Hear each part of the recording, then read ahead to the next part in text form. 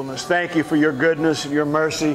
Thank you, Lord, that with you nothing is impossible, Lord. We thank you for that reminder continuously by the Holy Spirit, Lord, that you encourage us, amen, to trust in you, to trust in your word, that it will come to pass even as you have spoken.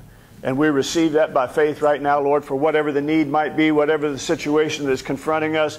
We declare the victory, Lord, in Jesus' name. Amen. No weapon formed against us will prosper, but every tongue that rises against us, we condemn. Amen. By the word of God. Hallelujah. In the Spirit of Jesus Christ. Amen. Praise God. Give the Lord a hand clap this morning. Praise the Lord. God bless you all. Thank you for being here. You may be seated. Amen. I want to just thank Suzanne and Mike, as always, for all the things that they're doing. I give her a call in the middle of the week and ask her about a song, and she jumps right on it, amen, and has it here. And I want to thank Sarah for texting me and asking about the song, amen. I appreciate y'all being out there. It makes us feel a little more connected, amen, even though everybody can't be here. Thank God for those of you that are here, and thank God for all of you that are with us via the internet, on Facebook, and we appreciate that so much. I'm really excited this morning to praise the Lord for Jacob getting baptized, and that was a fantastic thing. We got to see the little video, and thank God for that. Amen. That's a major milestone in your life, brother. Amen. And I'm glad you took the step of faith. Amen. And not only has Jesus already cleansed you, but now you've identified with that cleansing through baptism. Amen. And that's a powerful statement. Amen. And we're grateful for that. Amen. Good to see Peter here. I know his job has kept him pretty well wrapped up on Sundays, but I'm grateful for his continued support. Amen. If he's not here, he's here in the Spirit. Amen. And we're just grateful to Jamie coming when they're able to, and kind of, you know, like reminding us the families here, even if they're not all here physically. Amen. They're here together in the Spirit. So praise the Lord for that. Again, Don and Darlene are going to be leaving tomorrow. We're going to miss them. But we stay in touch and through the internet and texting and phone calls and so forth. And I know they're connected with us through the church. They've been supporters, as all of you have. And I'm grateful for that. In times that were not so good and when times were great, amen, still faithful to the house of God and to this local congregation. We appreciate that so much, all of you. Tim, great job as always. Such a blessing. Amen. Just everybody here. Amen. John, I'm looking at you, buddy. Praise the Lord. He's ignoring me. Ron, faithful as always. Amen. Rita and Eric, just God bless you guys. They came by the direction of the Holy Spirit. Rita was moved on by the Holy Spirit to come. They've been faithful to that word from the Lord, and we appreciate that so much. Just love to hear her worship and participate, and just lifts my spirits. Amen. When everybody else gets excited, can't help but get excited with them. Praise God. So thank the Lord again for all of you being here. Thank all that God is doing. Amen. And will continue to do for us who are believers. Praise the Lord. You know what you get when you cross the Atlantic with the Titanic? About halfway. Praise the Lord. Go ahead. You can be mean if you want to, but I'm not going to stop. Praise the Lord. You want to know what you call a Chinese communist with one leg? Taiwan shoe.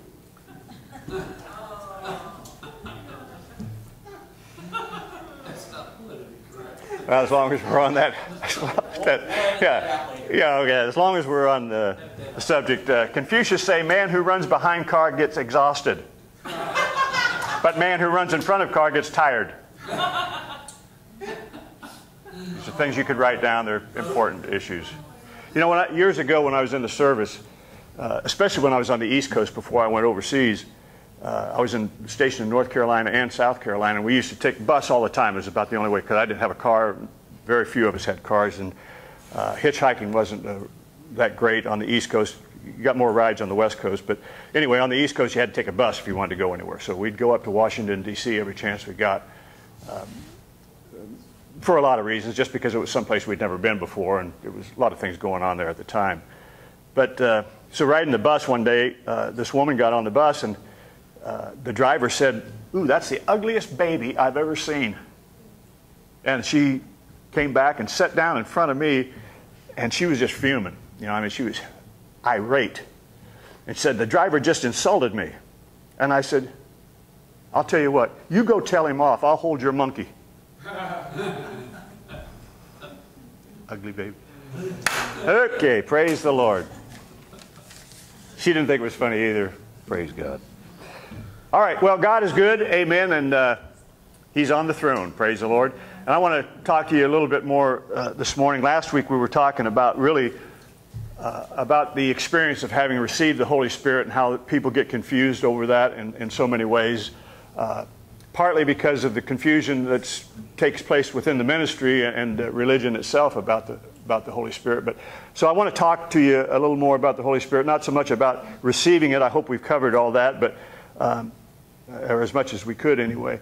But how the Holy Spirit actually is working and how He does work in us and through us. And so I want to begin then this morning with 1 Samuel chapter 3 and verse 21. Praise God.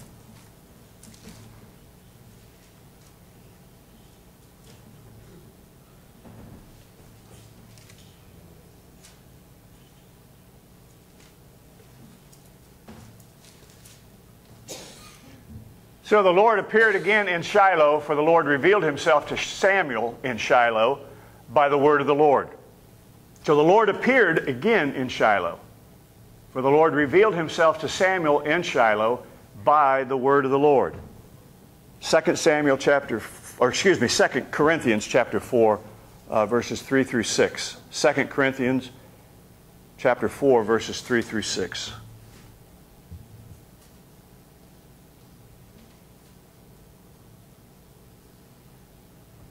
But if our gospel be hid, it's hid to them that are lost, in whom the God of this world hath blinded the minds of them which believe not, lest the light of the glorious gospel of Christ, who is the image of God, should shine unto them. Praise the Lord. For we preach not ourselves, but Christ Jesus the Lord, and ourselves your servants for Jesus' sake. For God, who commanded the light to shine out of darkness, hath shined in our hearts to give the light of the knowledge of the glory of God in the face of Jesus Christ. Praise the Lord. So God predominantly reveals Himself by His Word. And it's like it was in the day of Samuel. It's the same today. Nothing really about that has changed. When it says that the Lord appeared, it's saying something amazing if you really look at it. God wasn't seen with the eyes of the head, amen, but with the eyes of the heart. Praise the Lord. And even though that seems strange in the natural, that seeing at Shiloh happened by the word of the Lord. Amen. As the word was heard, the Lord was seen. Praise God. And so in the hearing was the seeing. The spiritual hearing of God's word becomes the spiritual seeing of God's glory. Hallelujah. I mean, it's the same in the gospel today. Paul says, we just read in Corinthians, that the becoming a Christian means, when you become a Christian, what it really means is we're seeing the light of the gospel of the glory of Christ. Amen? So in this age, or this dispensation, God reveals Himself to the world mainly through the incarnate Word, Jesus Christ, amen, by means of the written Word. God inspired it by the Holy Ghost. Amen? So look at this in Matthew chapter 16 and verse 17. Matthew 16 and 17.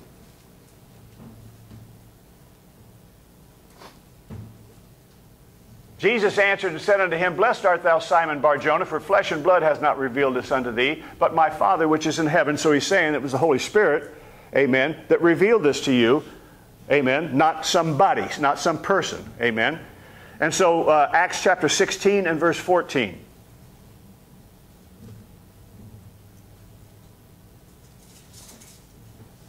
A certain woman named Lydia, a seller of purple of the city of Thyatira, which worshiped God, heard us, whose heart the Lord opened, that she attended unto the things which were spoken of Paul. So here's what she said.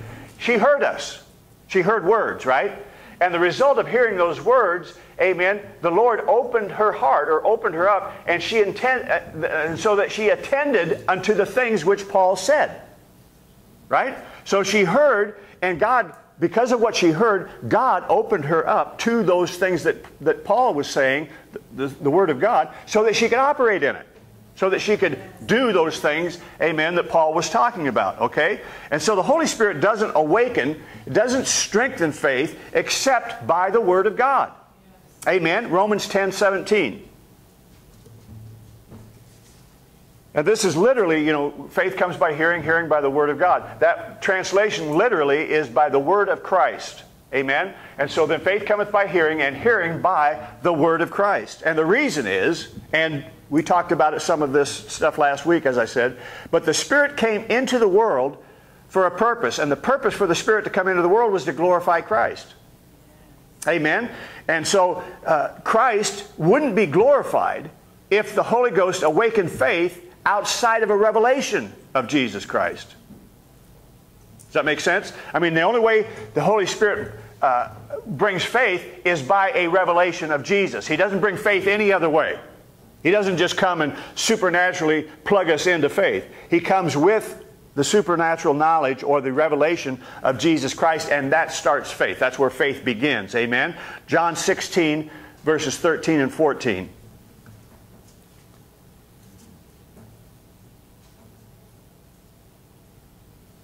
So howbeit when He, the Spirit of truth, is come, He will guide you into all truth. For He shall not speak of Himself, but whatsoever He shall hear, that shall He speak, and He will show you things to come. He shall glorify Me, for He shall receive of mine, and shall show it unto you. So He's not talking about anything outside of Jesus. That's what's going to bring the faith. And of course we know the Word of God is Jesus Christ. Amen. The Word and God were one, right? And the Word became flesh and dwelt among us, and we beheld His glory. So the Spirit of God produces both a subconscious influence that brings us to faith and a conscious experience of power, and then awakens, amen, or gives us an awareness of God personally that brings us to faith. Now let me explain something to you, because this has bothered me over the years. I've thought about these scriptures and studied them different times throughout my ministry, the times that I've tried to figure this out. But so the Holy Spirit, He produces a subconscious influence that brings us to faith, and that brings us to a conscious experience of power and awakens the reality of God personally, and that brings faith. Right? So I'll try to explain it. But that explains two different things. First, this is why the Scripture can speak of the Holy Spirit blowing where it listeth, or blowing where He wills. Amen? And having mercy, or extending grace to us. Amen? Having gracious effects, I would say, in our lives before we actually choose them.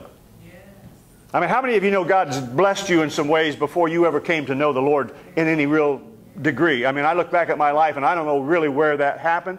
If it was when I was a child and trusted in the Lord, if it was when I received a physical evidence of the Holy Spirit, I don't know. All I know is there was a hand of protection on me for a long, long time before I was ever living for God. Amen? And even stupid choices I've made since then, that blessing has still been there. That protection has still been there. So let's look at this now, John chapter 3, verses 6 through 8.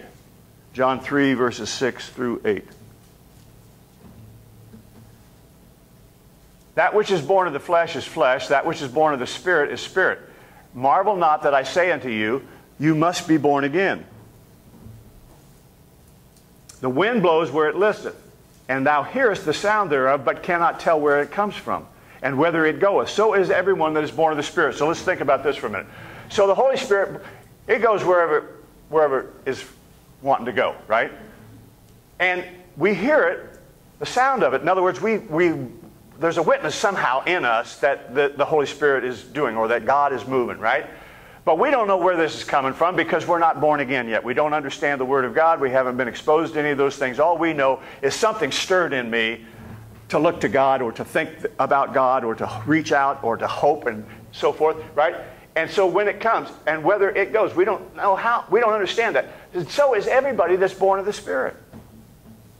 So he's saying when we get born again, it doesn't start out with this huge knowledge about God and theology and everything else. It starts out with just something kind of drawing us, kind of just opening us up to the fact that there could be a God, that maybe this is God, that who knows, you know what I'm saying? All right? So look at chapter 6 now and verse 36 and 37. Still in John 3, or excuse me, still in John, but chapter 6, verses 36 and 37. Have I completely confused you yet? I'm working on it. Don't give up. But I said unto you that ye also have seen me and believe not. All that the Father giveth me shall come to me, and him that cometh to me I will in no wise cast out. Praise the Lord. Verse 44. No man can come to me. Now think about this. Nobody can come to me except the Father which has sent me, or the Spirit, because God is a Spirit, draws him. And then that person that God draws to me, that can't come to me on his own, there has to be the Holy Spirit to initiate this, that we just read a moment ago, right?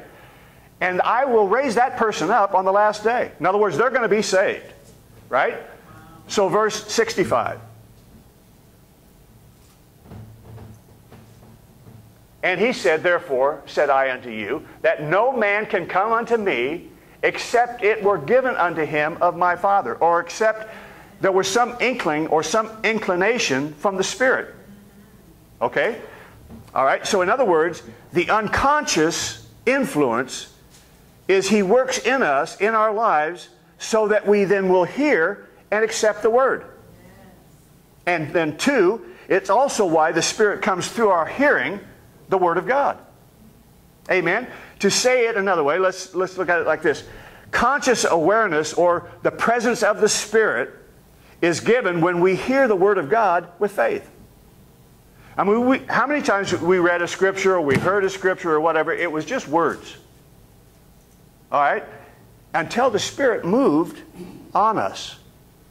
Right? And then all of a sudden, things begin to open up. We begin to think, well, maybe that could be true. Maybe that's possible, right? But it's the Holy Spirit that draws us and makes it possible for us to then hear the Word and apply faith with it. Exercise faith with it, okay? So, Galatians chapter 3 and verse 5.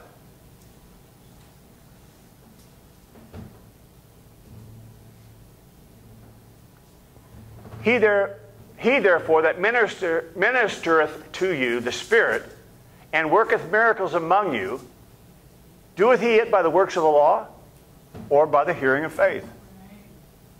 Amen? By hearing with faith. Hearing obviously implies that somebody said something, some words were spoken, right? And so hearing that word with faith was the means by which the Holy Spirit was then given. Praise the Lord. What I'm saying is God initiates this whole thing. It isn't, none of it's about us. We think it was the journey we were on, it was the problems. No, the Holy Spirit came to us and stirred up something in us, amen, so that we would be open then to the Word of God, so that faith could come. Faith for what? Faith to believe that that initial thing was real. And then that gives credence to everything that comes after that, right? That initial stirring, we didn't know what it was. We might have been chasing all kinds of weird stuff, not knowing what this desire, this hunger, this yearning, this longing, this kind of disconnecting from other stuff, what it was about. But it was the Holy Spirit making us dissatisfied with the things that were around us to cause us to look to God, so that God could then impart faith to us by His Word. Am I making some sense? Praise the Lord. So John, look at John 6:44 again. Or, yeah, 6:44. No man can come to me except the Father which has sent me draw him, and I will raise him up at the last day. So here's what I'm saying is, this is all about God's love for us. He come looking for us. We talk about He came running down that prodigal road. Well, we're talking about this is somebody who left the Father and came back. Well, we were in Christ before the foundation of the world. So the Father is saying, you were dead, but now you're alive. My son was dead, but now he's alive, right? Well, the son was never dead. He was just dead to the Father because he was separated from Him. Am I right? And that's the same thing God is saying to us. You come back. You were dead, but now you're alive. And He comes running to you, puts the robe of righteousness, sandals on your feet, the ring of authority, and so forth, right? That's just a perfect analogy of what the Holy Spirit does with us, drawing us to God. Somewhere out there, the devil, the young man, us, was living like a hog. I mean, he was living way beneath his position at what he was supposed to be, right? And one day it just came to him. Wow, there's a Father somewhere, right? And I'm going to go to Him. And I'm going to make this all possible by, submitting to Him, by falling before Him, begging Him for forgiveness, working for Him and everything else. So that's the Holy Spirit drawing him. So he goes, he doesn't understand it, but he's going. And as he goes, the Father comes running to him and gives him faith. Faith in what? That you are still my son. Nothing changed as far as I was concerned. It was just your position, not your identity. Amen? And so that's what the Holy Ghost does to us. He comes to us and awakens us to something more than what we are. And that opens us up to the possibility of hearing the Word of God and then receiving faith from it. Praise the Lord. So the Spirit comes unconsciously before we trust Him. Amen. And that enables us to believe in God's Word. Amen. And the Spirit comes consciously then, because of the Word, in response to our trusting Him. Amen. Are you with me? And gives conscious experience, amen, of His presence through His Word. Praise the Lord. Think about it when we're dealing with unbelievers. See, the Holy Spirit is so important. That's why we need to be praying for the Holy Spirit to go before us, for the Holy Spirit to speak to people. And because without that, we're just beating our heads against a wall. But if the Holy Spirit's working with them, this Word will come alive. We can start sharing some things about our experiences and what God has done for us and what God is doing in us and things like that. And then faith can come as a result of that. Praise the Lord. That's what Paul calls the joy of the Holy Ghost. Amen. Look at 1 Thessalonians chapter 1, verse 6. See, it's not, here's the point I'm trying to make is, we don't save anybody. We just open the door for the Holy Spirit because the Holy Spirit is in us. We can carry that reality to them so that faith can then come and they can believe in God. They can trust God and be born again. Amen. So you became, and look, a lot of it is just us being light. Tim talked about it. I'm going to come back to this, but I was thinking about this when Tim was talking. He said, Jesus said unto her, thy brother shall rise again. Martha said, well, I know he's going to rise again at some point. And Jesus goes on to say, I am, right? I am the resurrection. I am the life. He that believeth on me, though he were dead, yet shall he live. And whosoever liveth and believeth in me shall not die. Believest thou this? Now then in verse 42 he says, and I knew that thou hearest me always. He's talking to the Father. He said, I only said that for their sake. Father, he prayed the prayer. He said, I prayed the prayer for them. I know that you always hear me, right? So he says, you always hear me. But because of the people which stand by, I said it, that they may believe that thou hast sent me.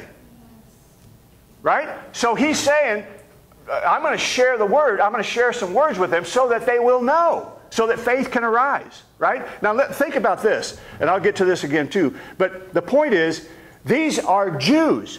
So they have a belief in God. It's just their belief is screwed up. They believe in a God. So they already have that awareness is there. All they need to have is some validation. And so Jesus uses the Word, right? And that stirs them up. Praise the Lord. And so he goes on to talk about it's the Spirit that brings life, right? It's not your effort, it's not your religion, but it's the Spirit. The Word is Spirit and it's life. Amen? And so you became, and we'll go back to the scripture we had here, and you became followers of us and of the Lord. This is Paul talking about it. And he said, you became followers of us and of the Lord, having received the Word in much affliction with joy of the Holy Ghost. Praise the Lord. The joy of the Lord is our strength. Amen. Praise God. Colossians 3:16 and 17.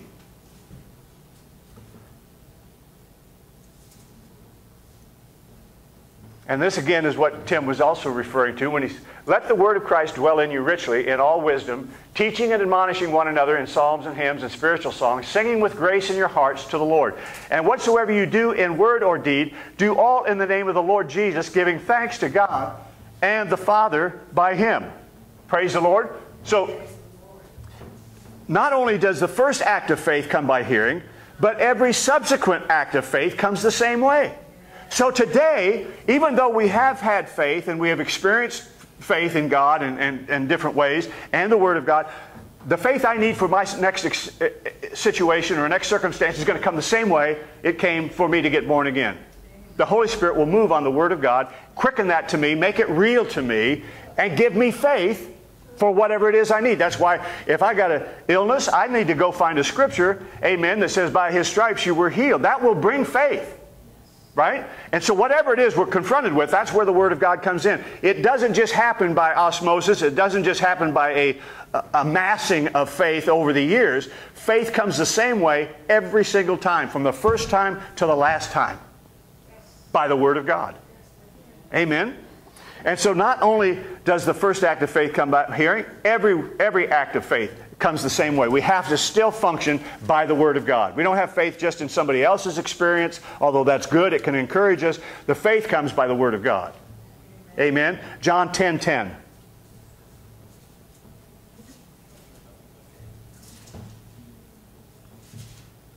So the thief comes not but to steal, to kill, and destroy, but I'm come that they might have life, and that they might have it more abundantly. So Jesus came for a purpose, and the purpose was that our life would be an abundant life.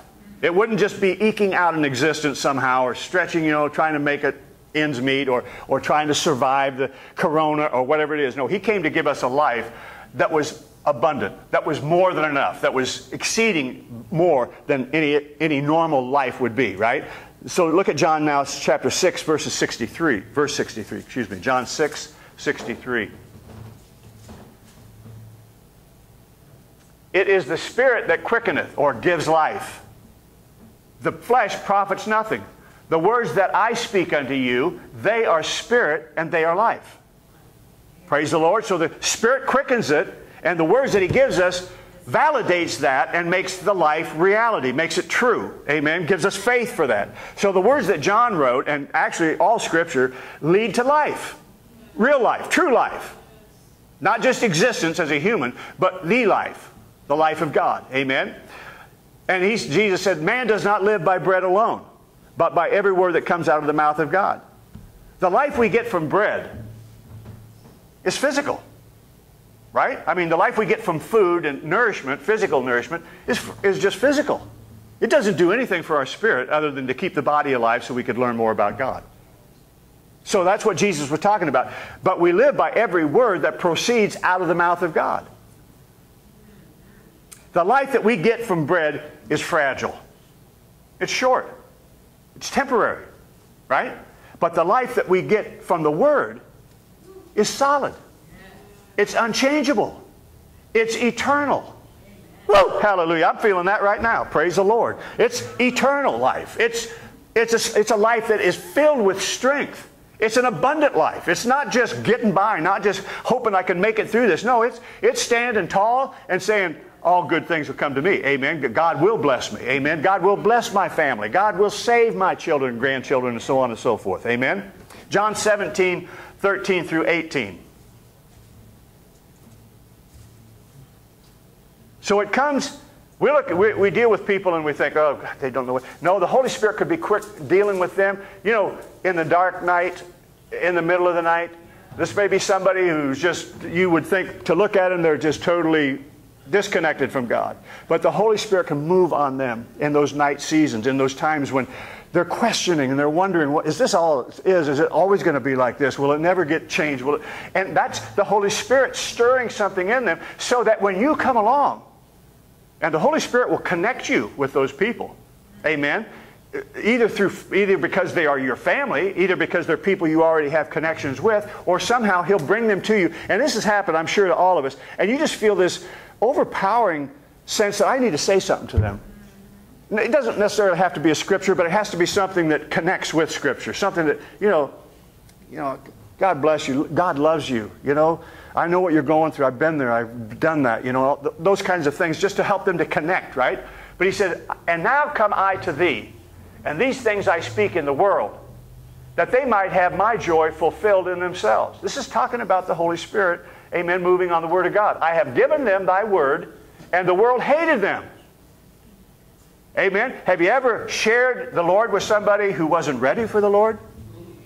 It can get ugly in a hurry. I had a guy throw beer at me. Sally will tell you, they ran us out of the house. We were standing on the front step, and a guy threw a beer can or a beer bottle, I don't remember which it was now, full of beer. If it hadn't all spilled, I would have had a drink probably, but no, I'm just saying. They did not want this. He didn't want any part of it. Amen? And so, but others do. So we don't know. We just have to be led by the Spirit, right?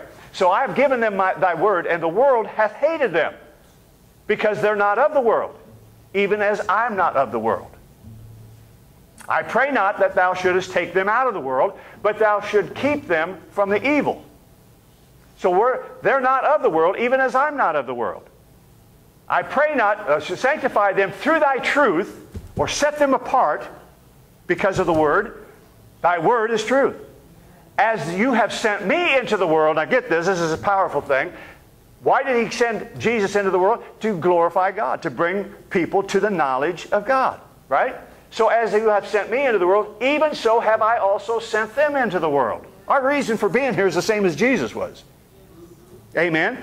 And so we're going to have to function the way Jesus did. And how did Jesus function? By the Holy Spirit. Right? He never said anything but what the Spirit said or what the Father said. Amen? And that brings us to the reality that we're facing today. The predominant worldview, Darlene and Don and I were talking about it the other day. They came over for lunch. And I said, hey, you're preaching my sermon. And I had to kind of just back away from it. But the predominant worldview that permeates America, since that's where we are and that's our main focus, its inception came from the Bible, from the Word of God. The predominant worldview, amen, that permeated America since its inception, since it was created, right, came from the Bible. Now, I'm not saying it was all correct. I'm just saying it was the Bible is what this nation was founded on, the Word of God, right? And so marriage between a man and a woman. Normal, right?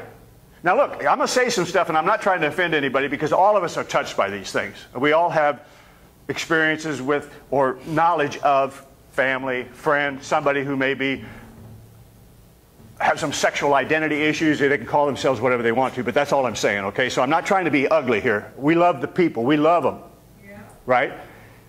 But we know that the behavior itself is negative. It's just not a good thing, right? So as we grew up, most of us, and the way the nation was founded, it was founded on biblical principles, right? So there was this knowledge of marriage is between male and female. I didn't grow up questioning, I wonder if somebody made a mistake there, right? Or how about murdering babies is wrong?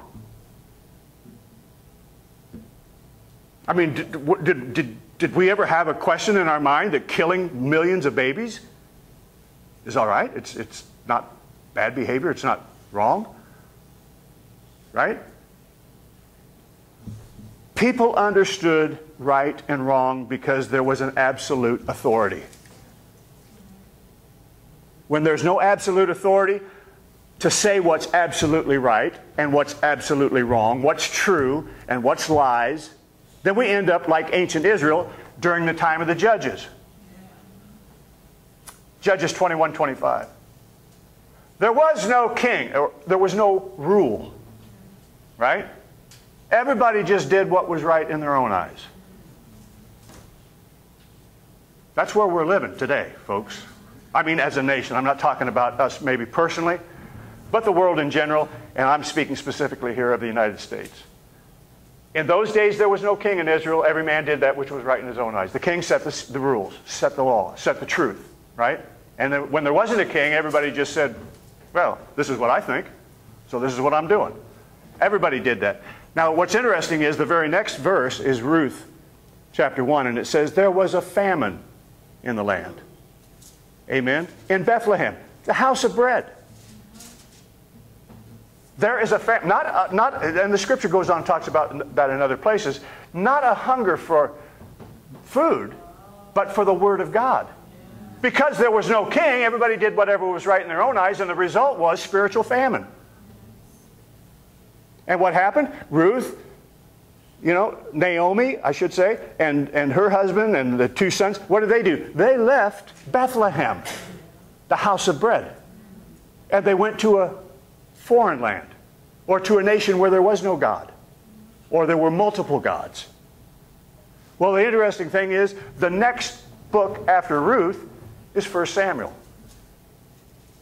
And in 1 Samuel it says, "And the Lord appeared again in Shiloh and revealed himself by the word of God," or made himself visible to Samuel by the word of God. The word's coming back, amen, to wake people up to their need for it, amen. So what the result of this is, the moral relativism, I'll say, of Israel, that afflicted Israel back in those days, is happening right now in America and around the world. I'm talking about America because I know what America was in the 50s, right? I was a kid growing up in the 50s. And I know it's altogether different. I'm not saying it was pristine, that there weren't, evils and there weren't people doing bad stuff. I'm just saying it was so dramatically different than it is today, in every way. We weren't perfect by any means. But the things that affirmed the Word of God were everywhere. We say the Pledge of Allegiance, right? We'd sing hymns in school, the Lord's Prayer. It was normal. It was right. If we were corrected basically based on the Word of God. Amen? And it was everywhere. You turn on the TV. The few TV shows that were on had Christian values. Roy Rogers. The Lone Ranger. I can remember them praying. You can still get the Lone Ranger. It's on some of these offbeat channels, but it's still there. And they'll talk about praying for somebody, believe in God. It was just normal kind of stuff to be having constantly affirmed our faith or our belief in God. As varied as that might have been, we still knew that there was a God, amen, and that He was good. And we might not have had all the answers, but we had that much, amen. And so what's happening today in the United States, and how about the Scripture tells us, there's no new thing under the sun. It just keeps, like seasons, they just keep changing. And we're seeing the same thing that Israel dealt with several thousand years ago. And it's repeated itself over the centuries, but nevertheless, America was at one time, and I'll say maybe even before my childhood, it was an Acts 2 type of culture.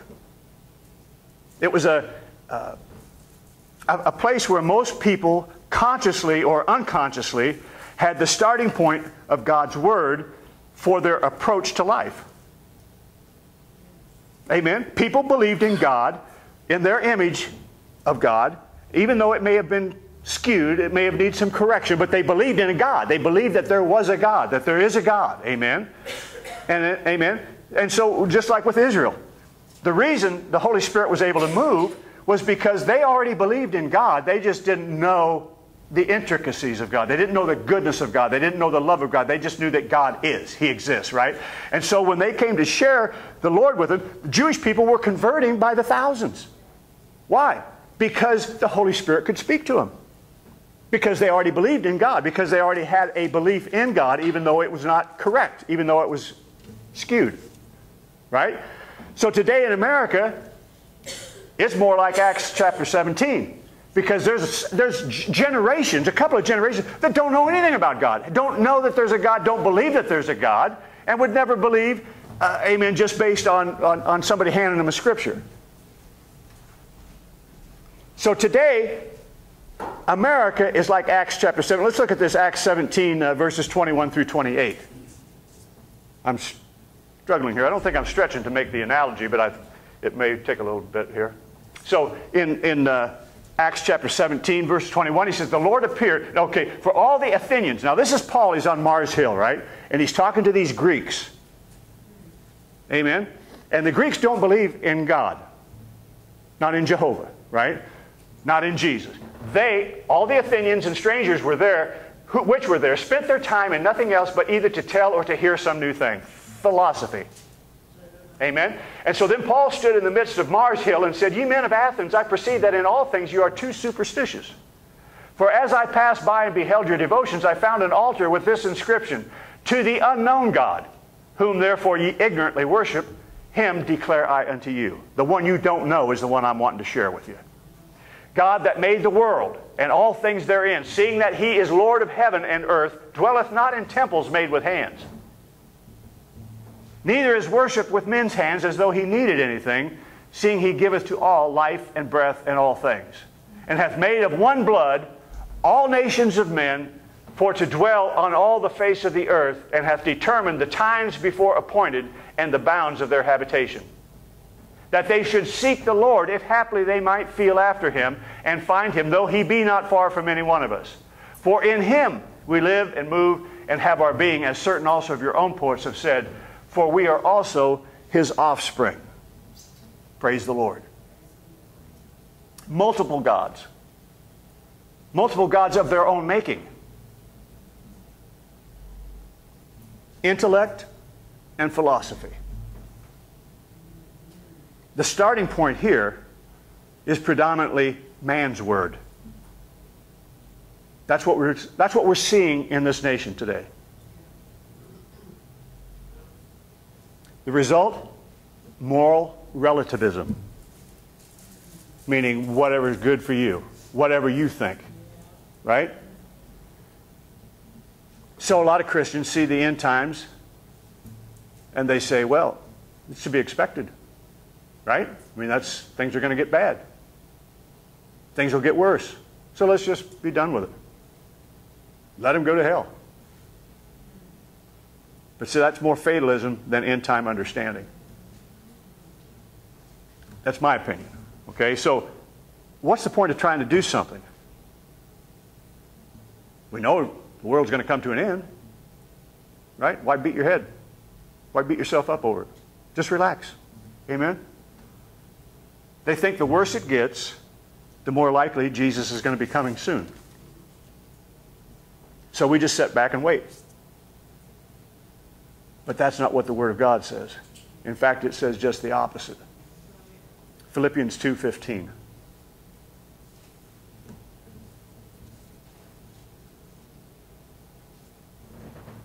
That ye may be blameless and harmless, the sons of God, without rebuke, in the midst of a crooked and perverse nation, among whom you shine as lights in the world. Praise the Lord. Paul told the Romans that the truth about the coming of the Lord is supposed to be motivation to wake up and put on the armor of light. Romans 13:11 and 12.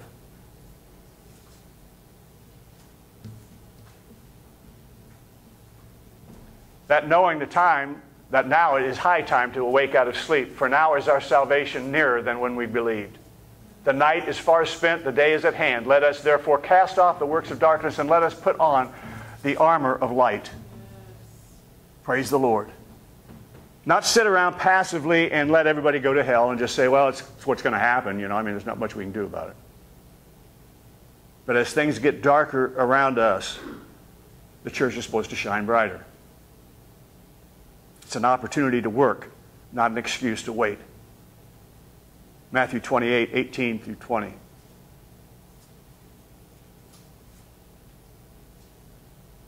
We can turn this, and I don't mean that arrogantly, I mean that's what the Lord told us. We can turn this into the brightest, most powerful move of God that earth has ever seen. Ever. Because Jesus said, you'll do greater works than I've done. Amen. Jesus came and spake unto them, saying, all power is given unto me in heaven and earth. Go ye therefore and teach all nations, baptizing them in the name of the Father, the Son, and the Holy Spirit. Praise the Lord. Teaching them to observe all things whatsoever I have commanded you, or teaching them to believe the Word of God. And lo, I am with you always, even unto the end of the world. Spirit of God. Amen. 1 Peter 3:15.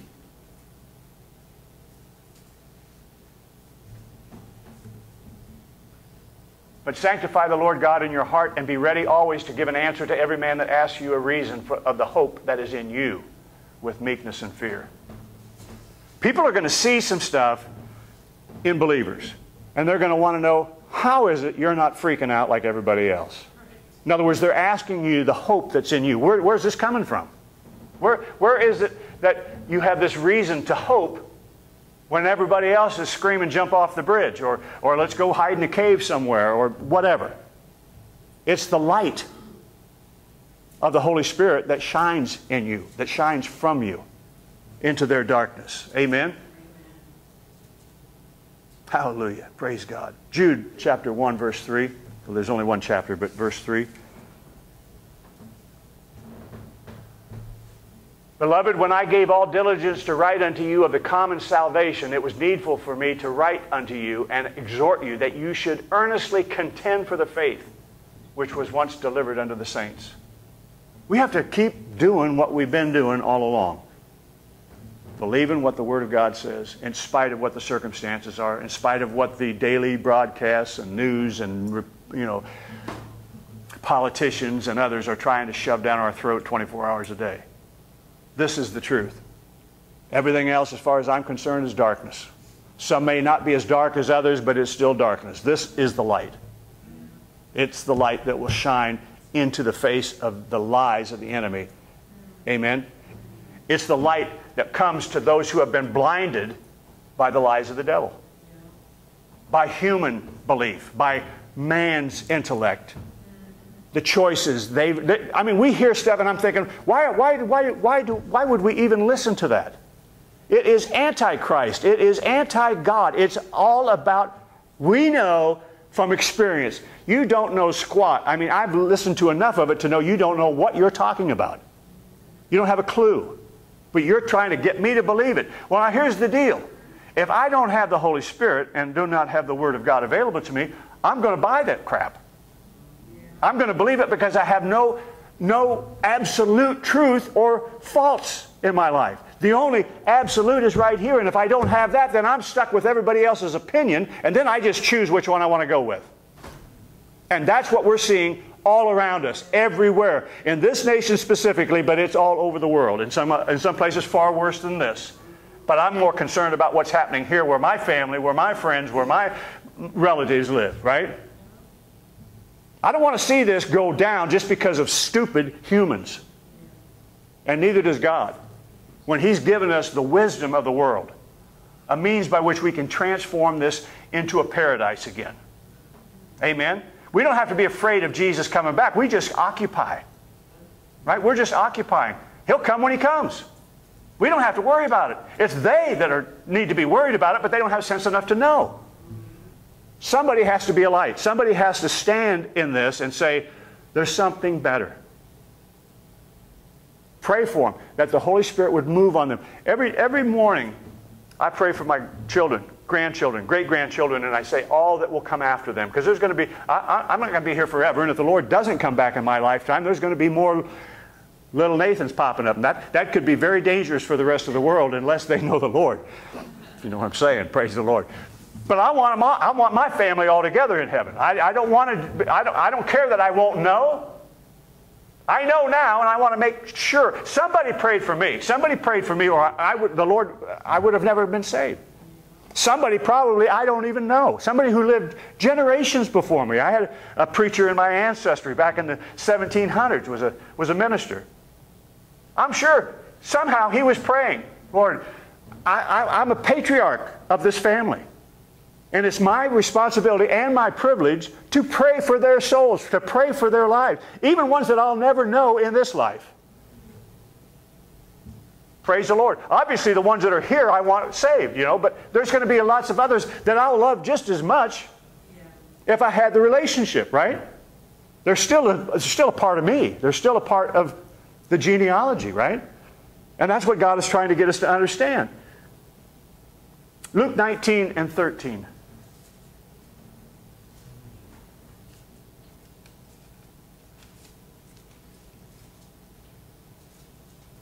Let me back up here. I'm going to get ahead of myself here if I don't back off. Besides, I'm trying to break a record. Thank you, Jesus. Of course we're in the last days. I'm not arguing the point. You know, I'm not saying that we're not. Look at Acts 2:17.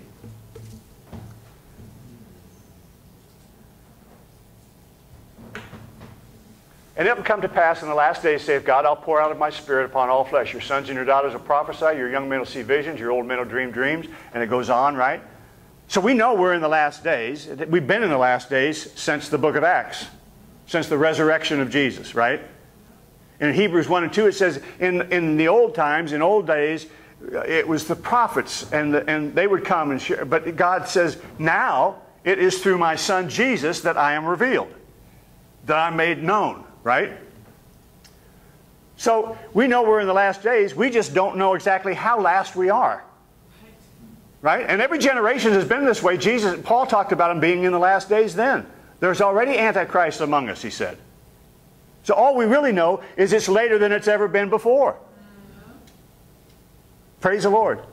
I believe that the best description of our world, and specifically here in the U.S., is Romans 1:18 through 32. And again, I'm not railing on homosexuality. I'm just saying it's just one sign of the times that we live in. I love people that have issues. I've had them all my life. Just being homosexual wasn't one of them. But I had plenty of others, right? That in the eyes of God are no different. It's just, this is where we're at today. Amen? And so, for the wrath of God is revealed from heaven against all ungodliness and unrighteousness of men who hold the truth in unrighteousness. Now, how in the world could we come to a place where we murder innocent, unborn babies by the millions every year? How? And I'm not railing on somebody who's had an abortion. I'm just saying, to have that mindset that this is okay, that this is normal, tells you how dark things are. Tells you how far people are from the Word of God and how much they're making decisions based on their own intellect or their own desires or somebody else's philosophy. There ought to be, it ought to be a given. There are some absolutes in this world. And one of them is you don't kill innocent kids. You don't kill little babies. Yeah. And just looking at physiologically, you think, how is this male, female, how's that supposed to work? When the reason for marriage is to procreate. You can adopt all you want, but you're not going to procreate. We're not getting into the anatomy of it, but it's just obvious, right? So the wrath of God is revealed from heaven against all ungodliness, unrighteousness of men who hold the truth in unrighteousness. Because that which may be known of God is manifest in them, for God has showed it unto them. For the invisible things of Him from the creation of the world are clearly seen, being understood by the things that are made, even His eternal power and Godhead, so that they are without excuse. Because that when they knew God, they glorified Him not as God. Neither were thankful, but became vain in their own imaginations, and their foolish hearts was darkened. I remember 9/11 and all these congressmen and senators standing out in front of the Capitol praying as though they really were believing.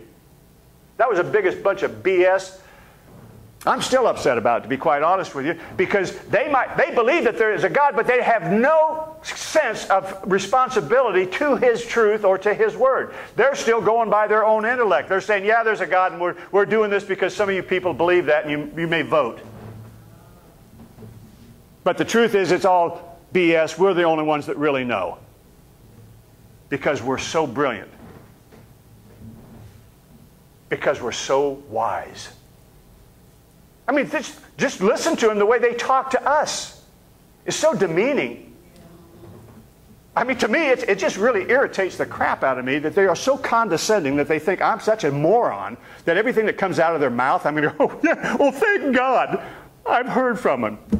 No, you just heard from another idiot that doesn't know anything more than you do. The only thing that separates me from them is this. And that's why David said, I'm wiser than all of my teachers. He wasn't being belligerent. He was just saying, you can teach me anything you want to, but the bottom line is this, and if you don't know this, you don't know Sikkim. Praise the Lord. Amen. So professing themselves to be wise, they became fools. And they changed the glory of the incorruptible God into an image made like to corruptible man, and to birds and four-footed beasts and to creeping things. Wherefore God also gave them up to their own uncleanness through the lusts of their own hearts to dishonor their own bodies between themselves, who changed the truth of God into a lie and worshiped and served the creature or man more than the Creator, who is blessed forever. Amen. For this cause God gave them up to vile affections. For even the women did change their natural use in that which is against nature. And likewise also the men, leaving the natural use of the woman, burned in their lust one toward another, men with men, working that which is unseemly, and receiving in themselves that recompense of their error, which was meat. I'm not trying to be ugly and sound like some Bible-thumping maniac. I'm just saying, if this is true, we know what this stuff leads to. And why? Because if I can't do what I want to do, then I'm going to deny that there's a God who says you're not supposed to do it. That way I don't have to feel guilty about it. Because we're enlightened. You know, we're so brilliant. We've got college educations. We've got degrees. We've got internet. We've got all this BS. So surely we must know what we're talking about.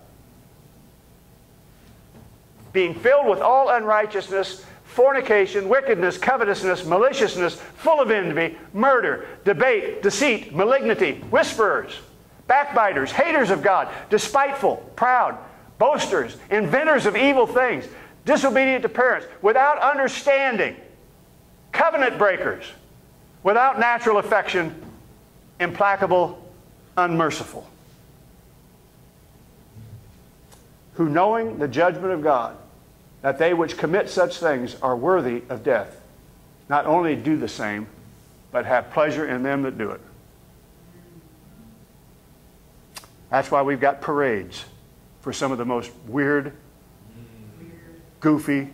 I mean, look, I may have issues, but I don't expect everybody doesn't have to partake of my issues, all right?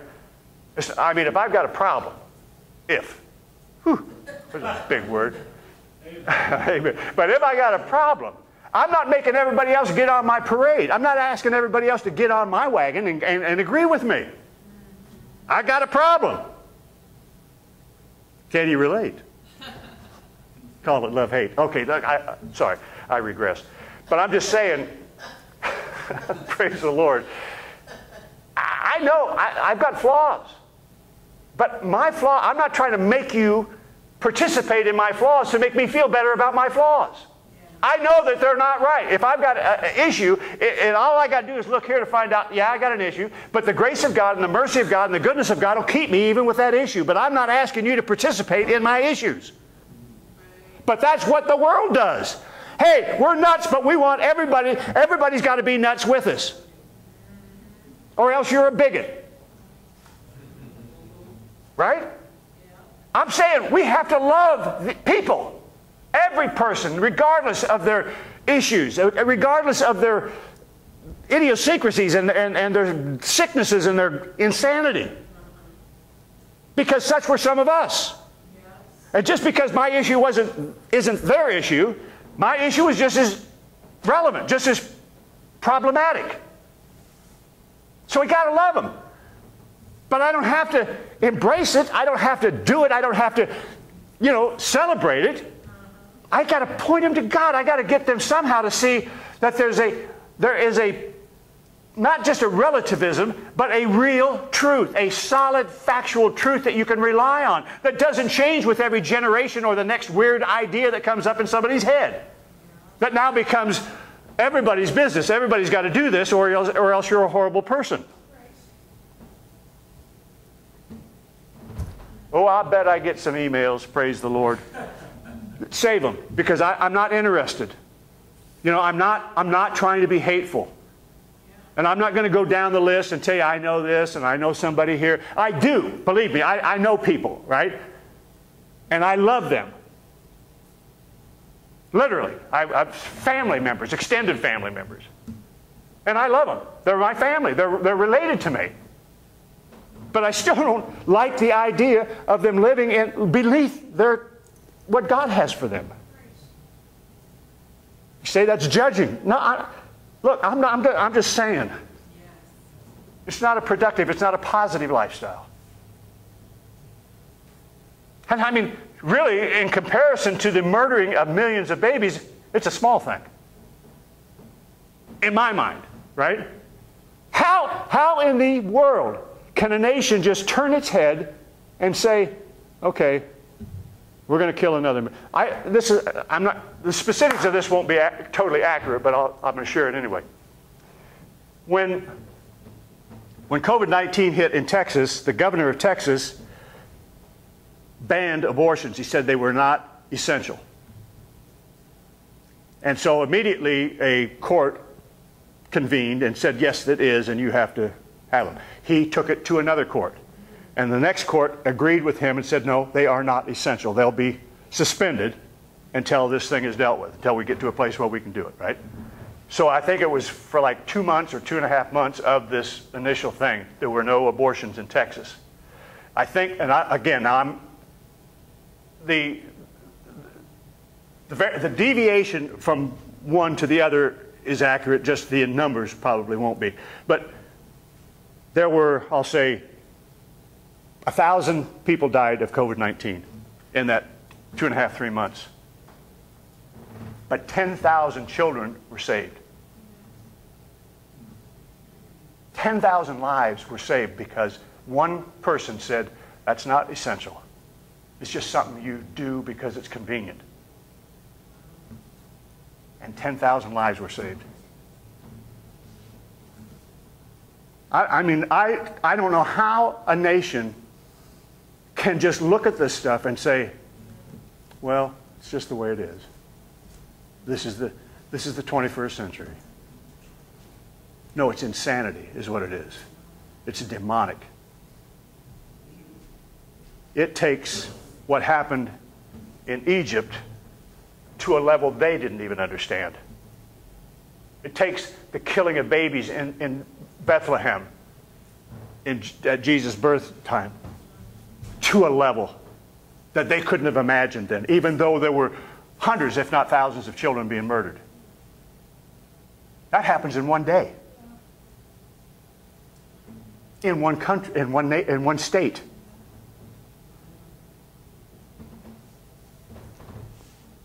Who, knowing the judgment of God, that they which commit such things are worthy of death, not only do the same, but they have pleasure in them that do them. They re-elect them. They pat them on the back. This is uplifting, isn't it? Praise the Lord.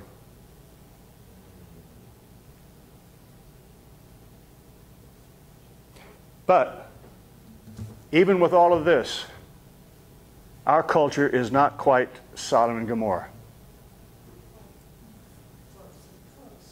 And the reason is, remember, God would have saved them if there had been 10 righteous. But there weren't 10 righteous. But there are today, because we are the righteousness of God in Christ. Otherwise, this place would be a smoking ash pit right now, probably. I mean, if God was going to do, I mean, we've all heard it said before, if God doesn't do something, he's going to owe an apology to Sodom and Gomorrah. Well, no, because there's more righteous here. Righteousness still is in the land. It may not be dominant, but it's still here.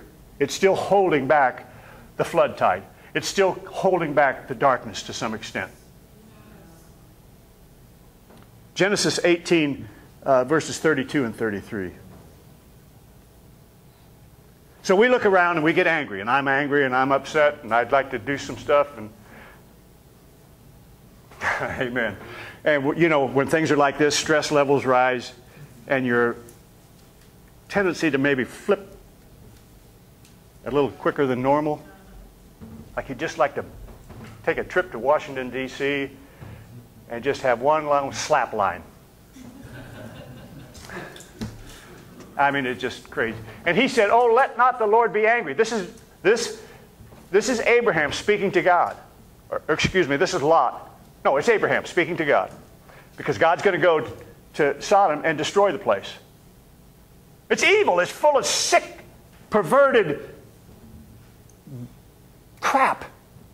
It's full of what I've just been talking about. And the anger in me, and a lot of us, rises to a level where we just want to see judgment. I want to see somebody pay for all of this, right? Not knowing that I might be paying for something myself along the lines. But here he says, let not the Lord be angry, and I'll speak with you once more. Just give me one more chance. Now, he's already prayed a half a dozen times here, asking, if there's 100 righteous, will you spare them? No, what about, and of course, Abraham knows there's probably not 100 there, so he's taking it little by little. And then he comes back, and he said, let me just say one more thing here, Lord. I know I've got your attention, so I don't want to bore you, but what if there's only 50? And the Lord said, I'll spare it for 50.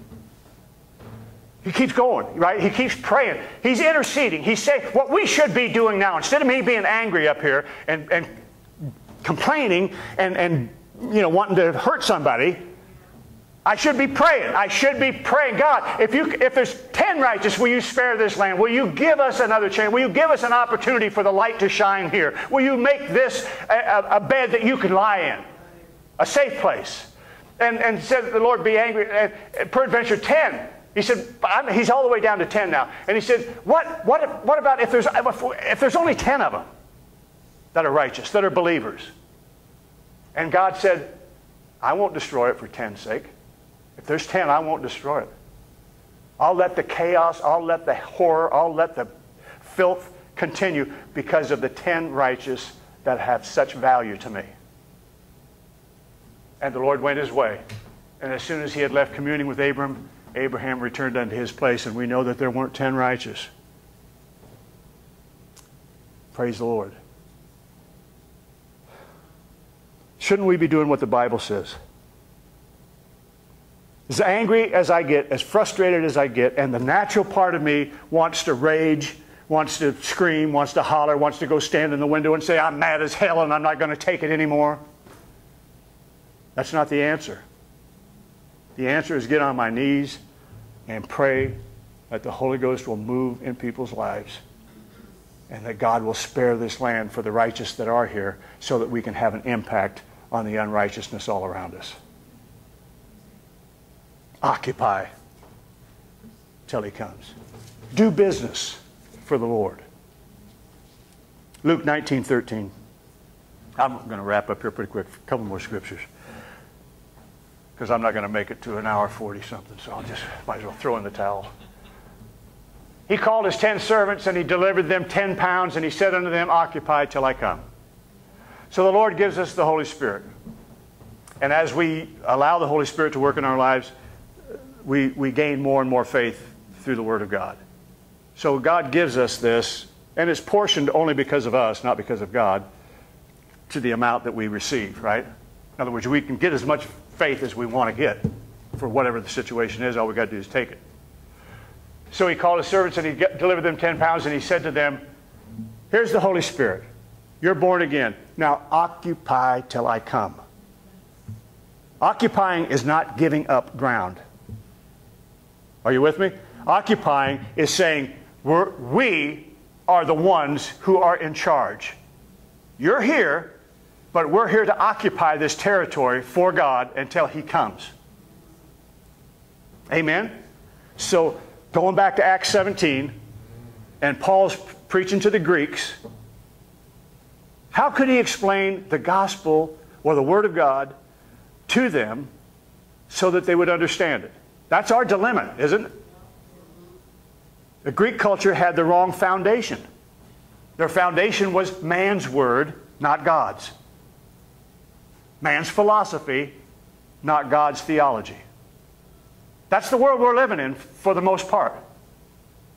So Acts chapter 17 again, let's look at this 22 through 29.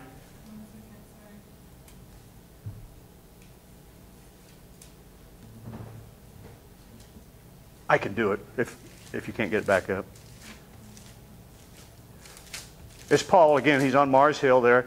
And he says, Paul stood in the midst of Mars Hill and he said, you men of Athens, I perceive that in all things you are too superstitious, for as I passed by and beheld your devotions, I found to an altar this inscription to the unknown God, whom therefore you ignorantly, praise the Lord, whom you ignorantly worship, him declare I unto you. Amen? The God that made the world and all things therein, seeing that he is the Lord of heaven and earth, dwelleth not in temples made with hands, neither is worship, right? We have read all of this. One blood of all nations, Amen. We're all equal. Praise the Lord in the eyes of God, that they should seek the Lord, if haply they might feel after him and find him, though he be not far from any one of us. For in him we live and move and have our being. Praise the Lord. For as much then as we are the offspring of God, we ought not to think that the Godhead is like unto gold or silver or stones, graven by art and man's device. God is invisible. Amen. And then he drops down to verse 32 and he says, and when these pagans, when these unbelievers, these multiple God worshipers, these hedonistic intellectuals, amen, heard it, when they heard of the resurrection of the dead, some of them mocked. That's a shock, isn't it? Some of them mocked. Some of them said, oh, you moron, you poor simple-minded fool. But others said, we will hear thee again of this matter. Why? Because the Holy Spirit was stirring them. Faith, enough faith for them to think, maybe this could be true. So what did Paul do? He took them back to the most fundamental place where we begin. God created everything. He's the author and finisher of it all. Amen? So in a sense, Paul was saying, let me give you the right starting point. And let me get you on the right road so that you can understand the message of the cross. Some mocked, but some listened. And I'm going to tell you this, as angry as I can get, and as frustrated as I can get with things that I see going on around me, my response has to be love. It has to be to embrace the person, not the behavior, not the actions, but the individual, because that's what Jesus did everywhere he went. Woman caught in the act of adultery. She got caught in the act of adultery. Now the guy obviously got away. But what she did was wrong. I mean, if you were her husband, you'd think it was wrong. Or the guy's wife that she was with, you'd say it was wrong, right? But Jesus said, he didn't say it wasn't wrong. He just said, look, the only way that you're ever going to know that there's more to God than punishment is for some grace to come.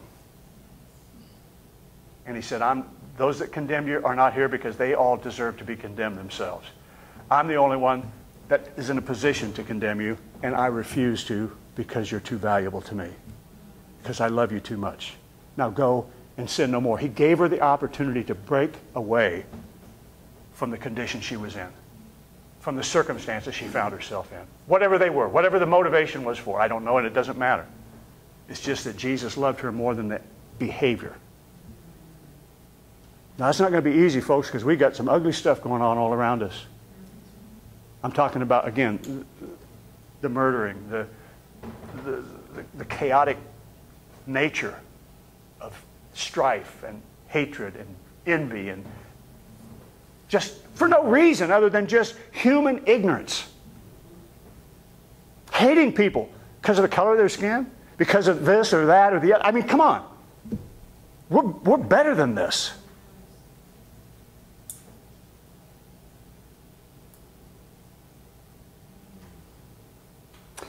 I'm just saying, I'm trying to make a point. I don't know if I'm doing anything. But my point is that we can't assume people that we're talking to, people that we're interacting with, understand Christianese. That they understand Scriptures the way we do, if we just quote Scripture to them, right? Or why we believe the way we believe. Amen? We've got to be led by the Holy Spirit. We've got to be led by the Holy Ghost. That's why this has to be an act of God, an act of the Holy Spirit. The Holy Spirit will not move if there's envy and there's strife and there's hatred and variance. There has to be love. There has to be forgiveness. There has to be mercy. There has to be an outreach to people to let them know, I know you're acting like a fool. I've been there. But God loves you. And He wants you to understand the condition that you're in is partly your making. It's not God. It's not the judgment of God. It's a society that has lost touch with God, that has allowed these things to happen. Amen. I mean, just think about it. And I'm not trying to get down this road either, but just think about slavery. Just an example. Christians were saying, this is right, God's backing us. What the hell were they thinking? They were thinking about themselves, about their pocketbooks, about their money, not about the righteousness of God and the equality of all of God's children. So this isn't new. It isn't like it just happened. It's just that, like everything else with the devil, it escalates with every generation.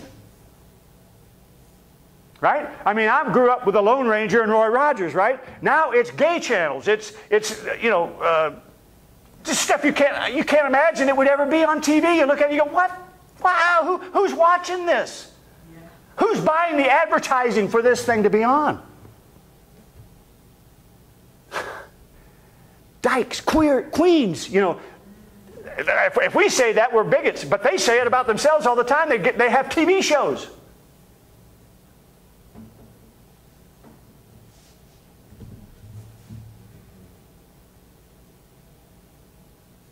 We have to be led by the Holy Spirit. We have to be led by the Word of God, not religion, not denominations, not our own personal values or feelings.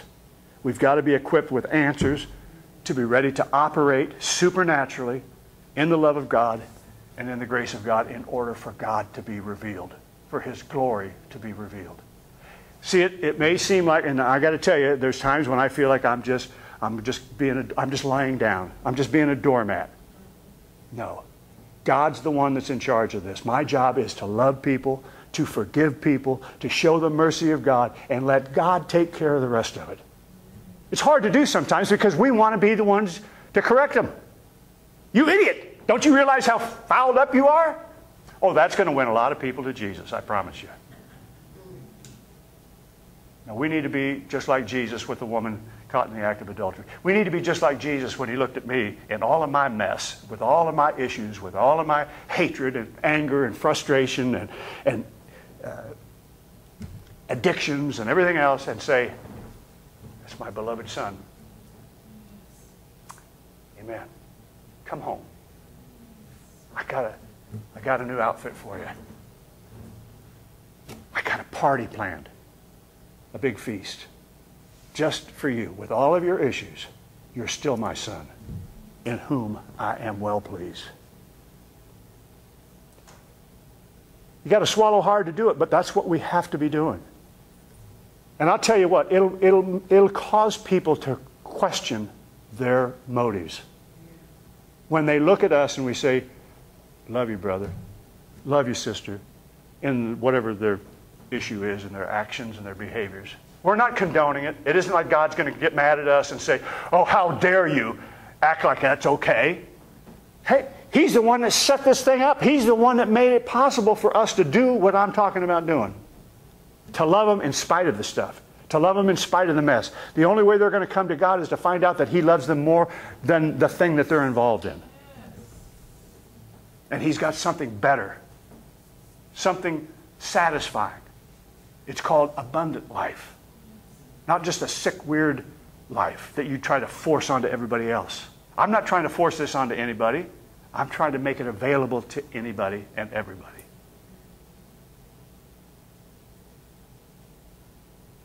1 Samuel 3:21, let's go back to where we started and we'll close. So God is wanting to appear by His Word so they can see Him. Not with these eyes, but with the eyes of the heart. The Lord appeared again in Shiloh, for the Lord had revealed Himself to Samuel in Shiloh, and He revealed Himself by His Word. We can be a visual representation of God. We are the spiritual representation of God in this earth, and we can be a physical representation if we'll agree with this Word, if we'll stand on this Word and not be moved from it. And God's glory will come through. 2 Corinthians 4 again, 4 through 6. Last scripture.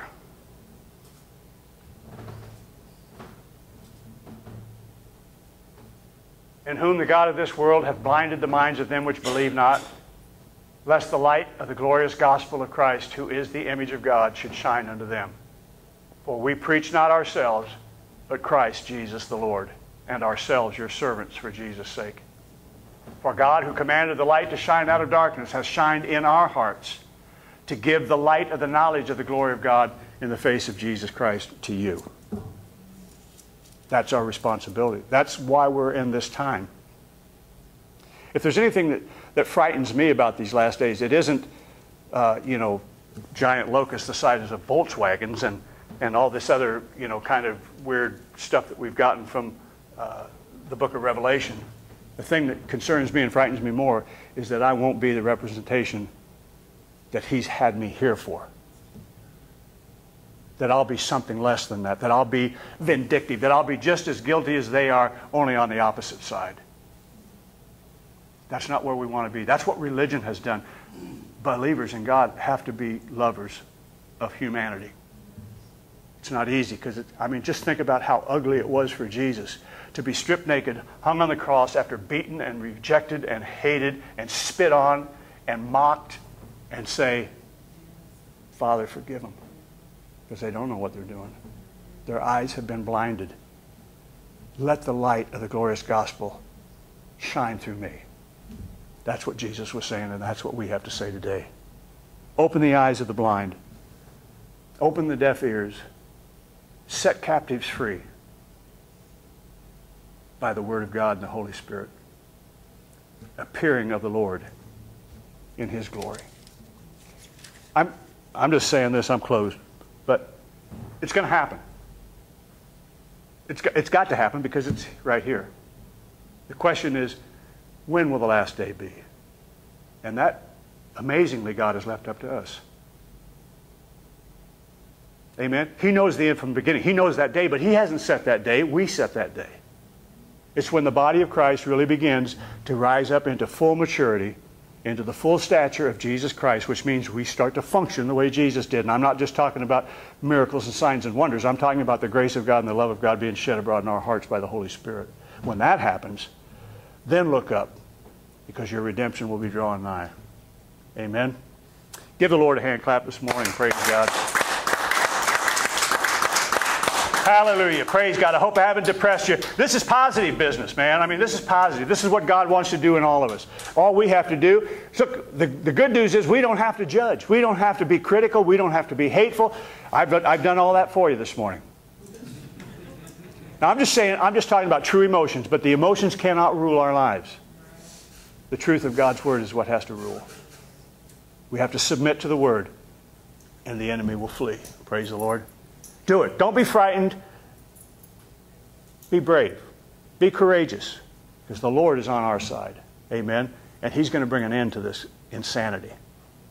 And I want to be part of that. I want to be part of ushering in the glory of God, not the punishment of every poor decision people have made. Amen. It's easier to love than it is to hate.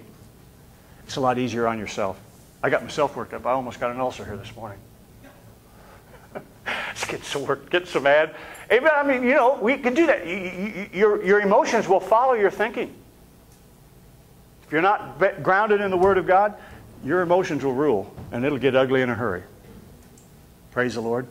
God loves these people too much for us to be arrogant and think that, let it go, let them go. Let's love them.